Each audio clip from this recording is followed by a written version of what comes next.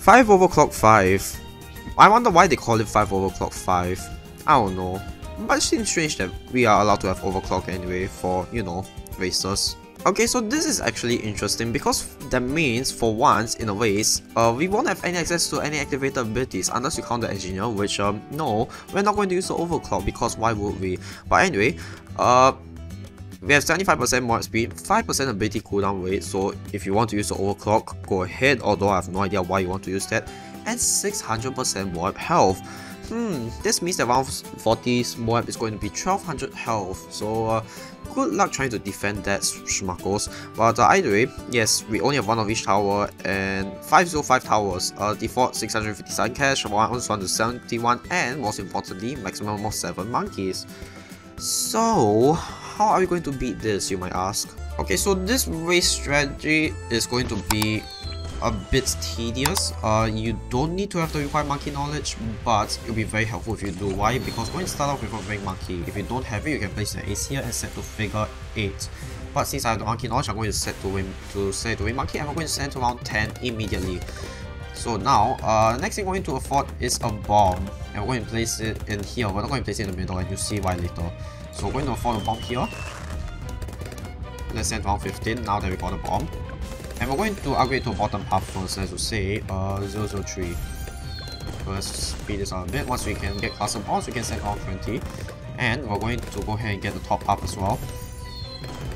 Let's send round 25.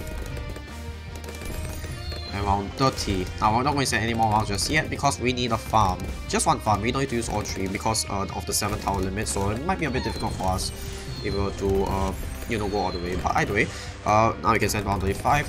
And we're going to go ahead and get a marketplace, and second we get a marketplace, we can send to round 39. Now in theory you could send all the way to round 39, but the problem is that you won't be able to maximize your farm output, and I want to maximize it, so that's why I'm not full sending.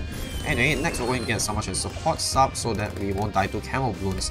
Now, you might be wondering how we're going to deal with round 40, and it's quite simple actually. We're going to get a bottom half ninja, a sticky bomb. So once we hit $3,000, we're going to go ahead and send to round 45. Why round 45? Because we need to get the burst of money from the farm and the bomb shooter. So there we go. Now we got sticky bomb, and next we are going to get our recursive cluster. Oh yeah, don't forget to get ninja discipline so that the ninja can shoot the sticky bombs faster. There we go. Now we get recursive cluster. We can go ahead and send to round 49. Next we're going to go ahead and get ODS. Once the player pops, we can send to round 51. Why round 51? Because there's no more as round 51. Also, free money. We're also going to get 204 sharpshooter set to strong, and we're also going to get Bloontonium reactor because the more DPS the better. So you might be wondering what our end game is going to be, and it's going to be this. More glaives. Sorry, not more glaives, a glaive lot. Once the... I don't know why I fast forwarded, but send round 52 once the first moab for round 50 pops. Now once you hit about $6,000, sell everything except the glaive lot, and then get upgrade to a glaive lot. I don't know why I sold it, but sure, I guess. Okay, there we go. Now we can full send safely, but we are not done yet. We can still help out our glaive lot quite a bit. So we're going to get a bunch of 301 alchemists. Actually, yeah, I forgot we can only get just one. Never mind. Anyway, ignore what I just said. We're going to go ahead and get this as well. We're also going to get the ice monkey. Why? Because a 402, actually 400, deals +1 damage to the white class blows, and that's very useful. Now we're also going to get back our ace, and once again we're going to set to wing monkey.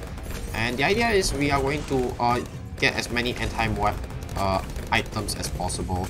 I'm saying this because we got quite a bit of BFBs that we have to deal with, and unfortunately, as good as you think that glaive lot is, outbuff some more, it's not enough to deal with the BFBs by itself, so we need the assistance of the sticky bomb, plus a bunch of, or rather as much anti-moab defenses you could come up with. Now make sure that when you're placing your towers, just make sure you can place them anywhere near the middle. Just make sure that A, PR obviously faces the middle, and then B, make sure it's not within range of the alchemist, because you want the alchemist to only boost the glaive lot. There we go. And yeah, this ending bit is going to be unusually long for our race, but unfortunately that's the best. In theory you could sell everything for a Sky Shredder, but I'm not going to do that here, so we're going to stick with that, because I'm not too sure how safe the Sky Shredder is, and I don't want to waste too much monkey money on this race. So there you go, that is an easy race tutorial, 420. Won't be nice if we ended on 69, that would be the best race score ever, right? But with that, we are done with this race, and let's see where we place. 7th overall, with the lowest timing being 2 minutes and 22 seconds, and in a mini race we are 2nd out of 37, so it's a guaranteed top 10% race. And there you go, that is this week's easy race tutorial. So thank you guys for watching, don't forget to subscribe, leave a like if you like this video, leave a comment if you have anything else to add, and I'll see you guys in the next video.